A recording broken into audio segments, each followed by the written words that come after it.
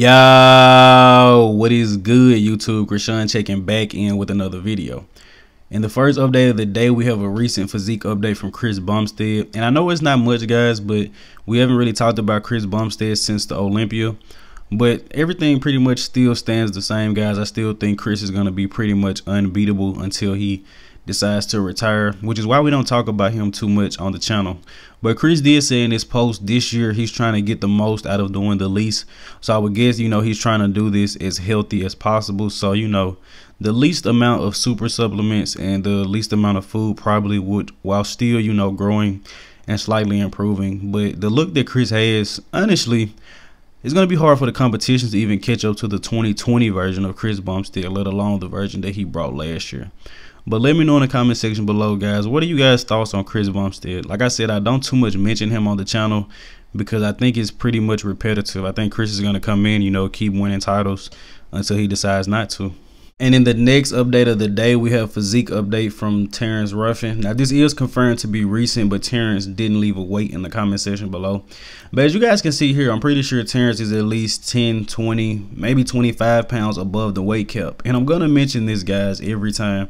Hopefully someone from the IFBB watches my video. The classic weight cap should be raised by probably 5 to 7 pounds. And I'm not sure if they should raise it across the board. Probably should go ahead and do that, but at least with the shorter guys specifically. But I mean, it really wouldn't be fair. So across the board, I believe the weight cap should go up 5 to 7 pounds because Terrence Ruffin is still a classic bodybuilder here, guys. And I'm pretty sure at least, like I said, 10 to 20 pounds above the weight cap. And coming in a lot bigger would give the shorter guys a chance to compete with the taller guys. So let me know in the comment section below, guys, what do you think? Do you guys think the weight cap should be increased in this classic physique division?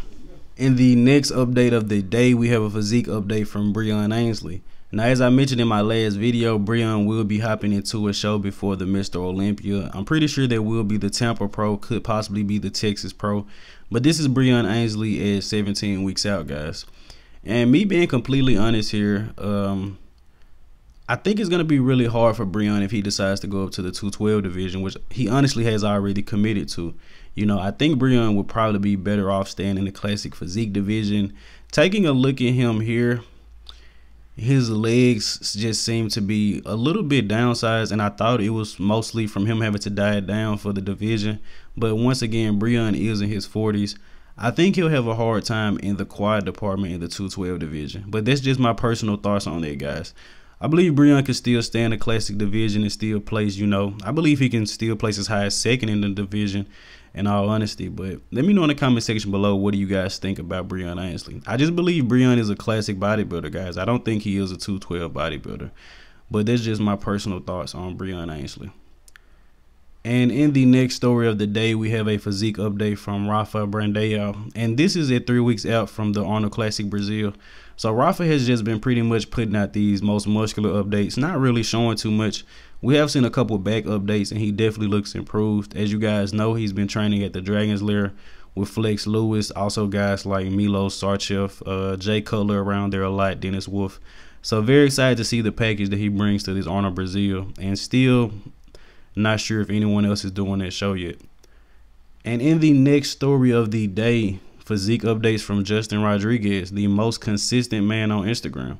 So these updates are at 4 weeks out from the Indy Pro, maybe 4.5 weeks out, and 5 weeks out from the New York Pro. So once again, guys, if I've said numerous times, I'm very excited to see Justin on both of these stages. Hopefully he can come in and win both of these shows. He will have a challenge in Indy with Charles Griffen, however. We'll talk about Charles Griffen soon.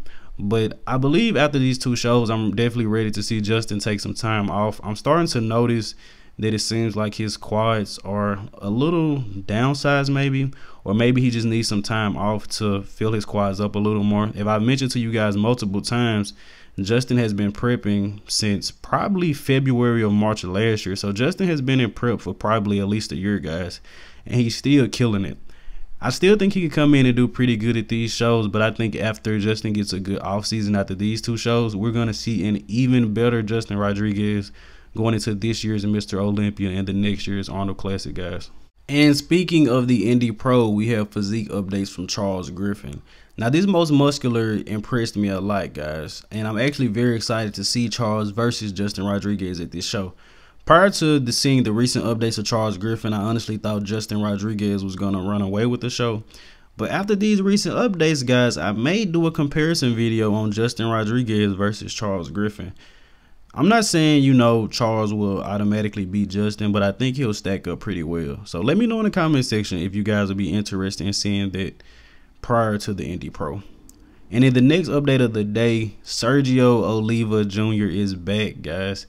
And Sergio is one of my favorite people in the sport. Now, if you guys don't know, Sergio, I think he lost his Instagram for a little while. So a lot of us thought that he probably deleted it, but he said he lost it and he just now getting it back. So the picture on the left, I'm not sure when it was from, but it was posted recently. The picture on the right is confirmed recent.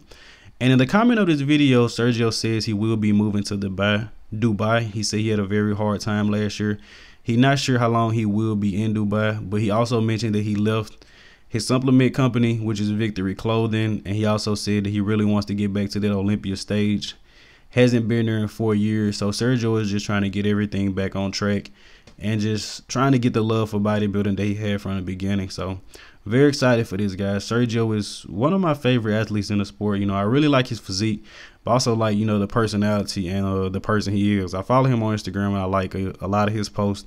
And of course, he's the son of a Mr. Olympia. So I mean, how can you not like Sergio, guys? But very, very happy to see Sergio back, man, and ready to see him hop on that stage. Ready to see some of those posing routines again, man.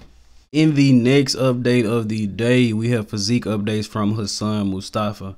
Now, I thought Hassan was actually going to be doing Indy and New York, but from the comments of this post, he said he will be doing the Orlando Pro. Now, what I can say about Hassan from here is he looks incredible in the upper body. Crazy grainy, actually defined. He probably looks ahead of schedule as far as his prep is going, but Hassan is still struggling to have a lot of separation and a lot of detail in the lower body. Now, I did notice when William Bonac had bigger quads, he didn't have as much separation or cross striations. And even though his quads downsized due to injury, I noticed once the quads got smaller, they actually had a lot more detail. So I wonder with guys like, you know, Moshe Bun, Hassan Mustafa, and Big Ramy. Crazy how it seems like all of the Egyptian guys have huge quads. But I wonder if those guys were able to downsize the quads a little bit, would it have a lot more separation? But I'm going to mention Hassan here and there, guys, here and there. We had very high hopes for him last year, but sadly, Hassan hasn't really been meeting them. I think Hassan is putting in the work, guys. He was working with Chris Aceto. I'm not sure what it is with Hassan, guys, but I'll keep you guys notified, and hopefully he's able to bring it all together for this Orlando show, because Hassan is truly a freak. And in the last story of the day, we have physique updates from Dancovea Anderson, and this is at 5 weeks out from the New York Pro. Now, a lot of you guys, I'm pretty sure none of us maybe know who this guy is. And the only reason I know who he is because the Anabolic Chicken on YouTube, huge shout out to him, actually made a comparison on him from a show that he did in Texas. I believe it was the Texas State Pro. But I'm very excited to see him at the New York Pro stage, guys. And you guys can see here, this guy has an incredible structure. When he hits his front double, he doesn't pull his biceps all the way in to make them peak more. I'm not sure why. But physique reminds me a lot of Terrence Ruffin, guys. I'm not sure how far he is from the weight cap, but this guy is very classic, you know. I may actually like to see him compared to a guy like Tony Dong, who was actually pronounced Tony Yoon. But this guy is incredible, and I will be looking forward to seeing him on the New York Pro stage. But I hope you guys did indeed enjoy this video, man. Like, comment, sub to the channel, guys. It's free. I like free stuff. I'm out.